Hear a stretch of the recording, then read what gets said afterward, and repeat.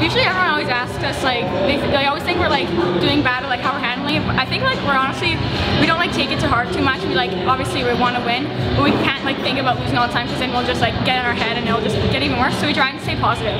Yeah, we've actually like noticed that yesterday that they scored a lot on our tips. So like we tried to like cover that a little bit. I think we got more than we did yesterday, but like they like kept doing it and kept doing it, and we just didn't clue in fast enough. So we gotta get that together.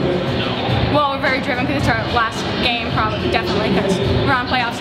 So we're just kind of, like at each practice, we gotta like build up and get to our high point and get going again.